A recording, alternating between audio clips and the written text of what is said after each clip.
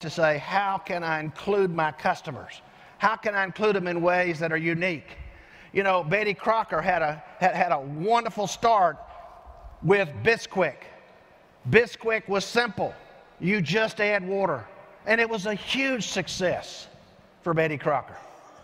But given that success, she said, maybe we could now go into cakes.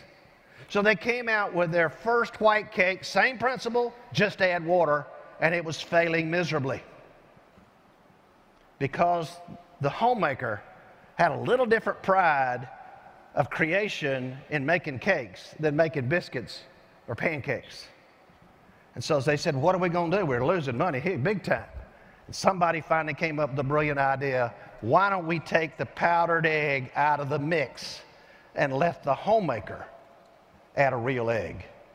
And the product took off and as a huge success, and obviously with other cake mixes that followed.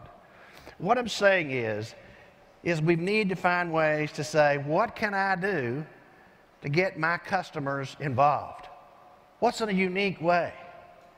You know, some time ago, my wife and I were in San Antonio. She was there for a family law clinic. She's a family law attorney, and I was there to drink whiskey and eat barbecue.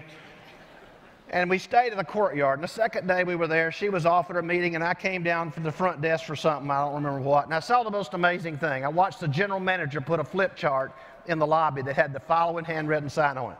It said, "Dear guests, the aunt of one of our housekeepers has passed away, and today is the funeral. This was an important person in this housekeeper's life. We thought it important that we all attend the funeral. Consequently, between the hours of 1 and 2:30, there will be only one employee on the property. We ask your patience in serving yourself.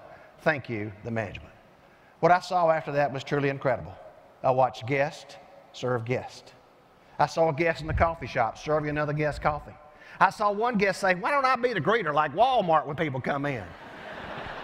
People were having a blast. Even the next day as we're checking out, people still talking about how fun it was when we ran the hotel.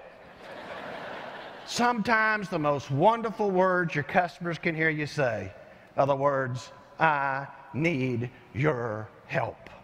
People will care if they share. Find a way to get your customers included. Sure, there are times in which it's inappropriate. Courtyard didn't put a guest behind the cash register. And clearly there are times customers don't want to be included. You go in for open heart surgery, probably inclusion's not on your list. But if we make it easy for the customer to feel like they're truly a partner, we gain their admiration and loyalty.